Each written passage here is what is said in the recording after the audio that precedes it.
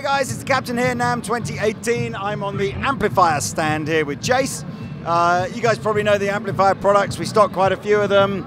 The original Amplifier looked a lot like this red one here, and this is the new one. Then you had the 12-button version. The really, really popular Amplifier box. We've been using that a lot during the NAMM show to record on other stands. But today is all about the 6, right? Indeed, the 6 indeed.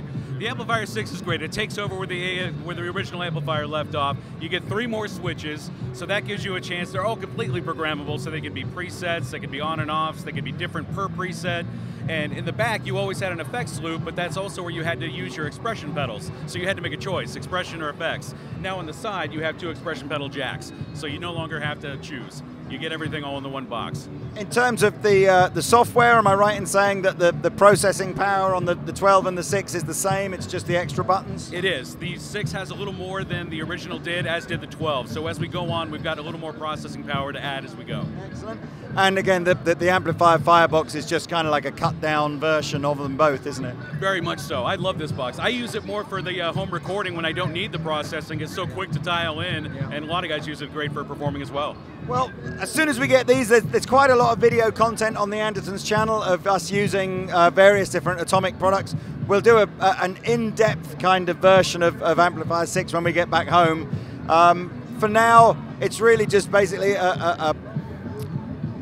it's not at the affordable end, but it's not at the premium end either in terms of price. But in terms of processing, it's kind of a premium processing box for a mid-price.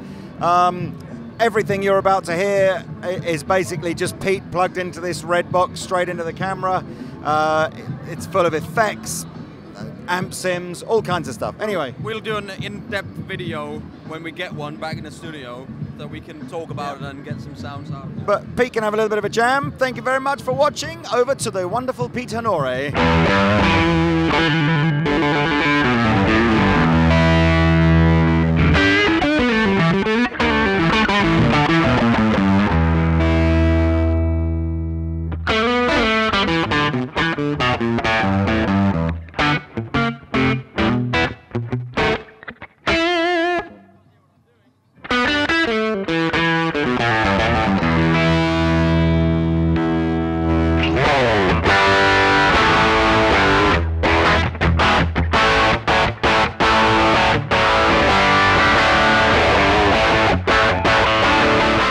Can't hear me. I'm just talking over the top of his playing.